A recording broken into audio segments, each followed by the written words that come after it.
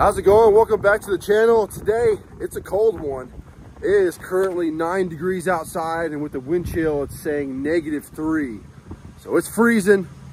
We have a no heat call, so we're gonna go out there, see what we can find. Let's do some work. This video is sponsored by RLS, Original, Patented, Proven, and by Diversitech, helping you simplify your work.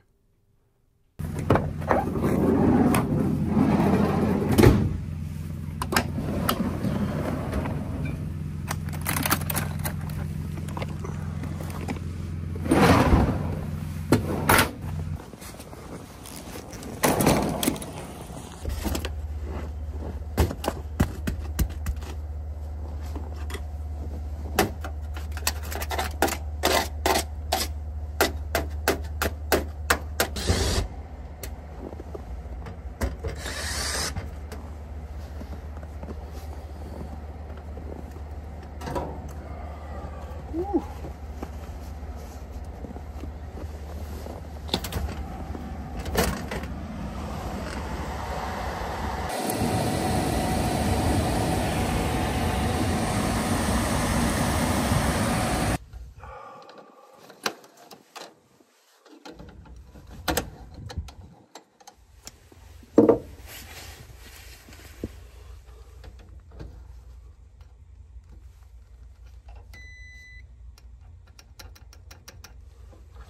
That's not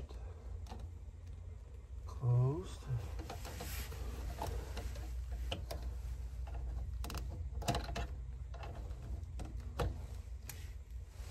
Cold? Yeah.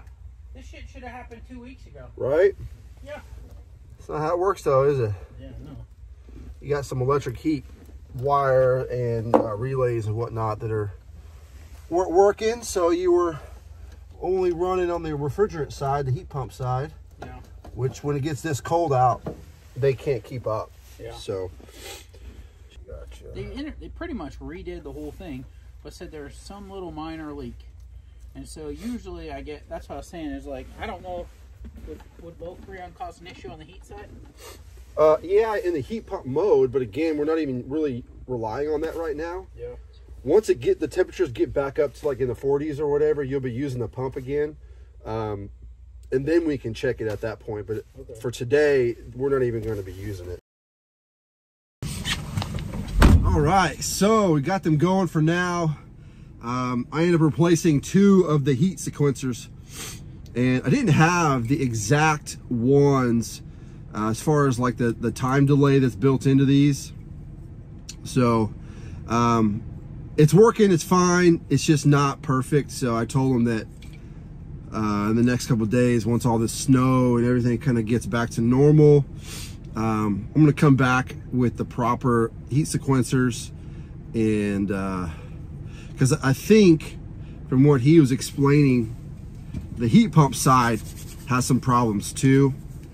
So I think what I'll do is I'll come back with the proper heat sequencers, and then I'll check out the heat pump side, make sure it's charged adequately.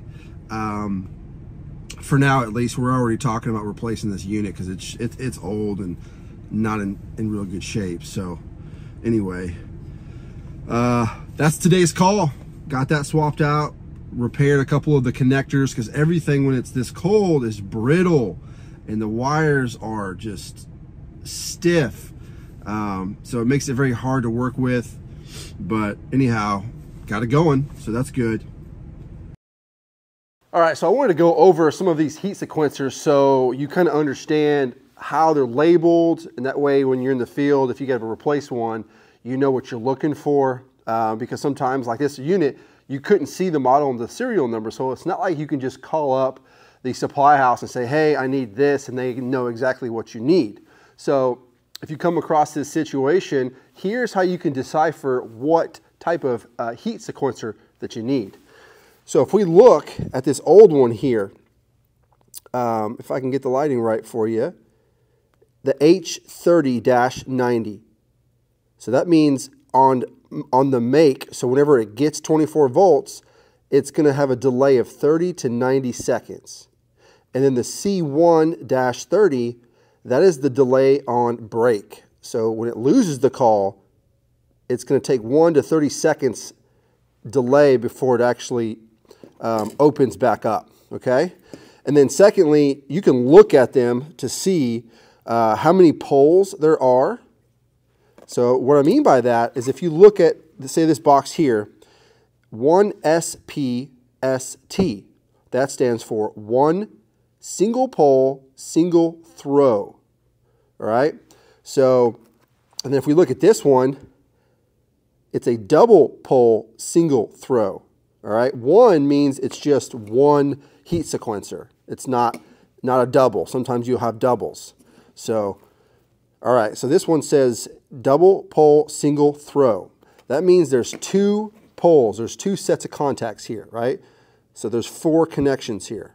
So between here and here is 1 pole, between there and there is another pole. And the single throw, the ST, means that whenever it gets 24 volts to the coil, both are going to close on the same call. There's sometimes you can get a double throw, which can acts differently than this one. So that's what you want to look at, is you want to look at how many poles you have if it's a single throw and what the delay is. So we have, again, on 30 to 90 seconds, off 1 to 30 seconds. And that's what I was referring to earlier when I said I didn't have the right one, but I just went ahead and installed one anyway just to get them going until I came back with the right parts. So obviously, these are the right parts that I need. So now I'll know for sure that the electric heat won't kick on without that fan turning on, and the electric heat won't stay running when the fan shuts off because the timers are off. So anyway, that's how you can figure out what type of heat sequencer that you're going to need. Hopefully you can actually read it on the top of the actual relay here, or sequencer, whatever you want to call it, right? Hopefully you can read it to know for sure what the timers are. So that way you can go get the proper one and you're off to the races. You can do what you need to do. So yeah, that's pretty much in a nutshell. They make different ones. I actually have a whole bag full of them here, but you can get an on delay that's 1 to 30 seconds. You can get an off delay that's like 45 to 115 seconds. So it just depends on what the unit calls for and what they have in there from the factory. And you just want to make sure you're going back with the right thing. So, but that's pretty much it. And then of course, once you install your new stuff, always test it out.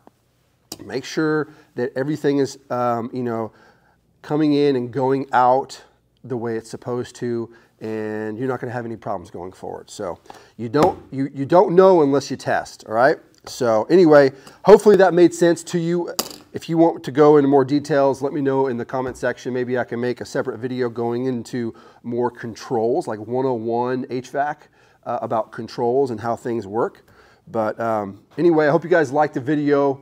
It was a freezing cold day, but we made it through. And, this is Tennessee. We're not used to this weather.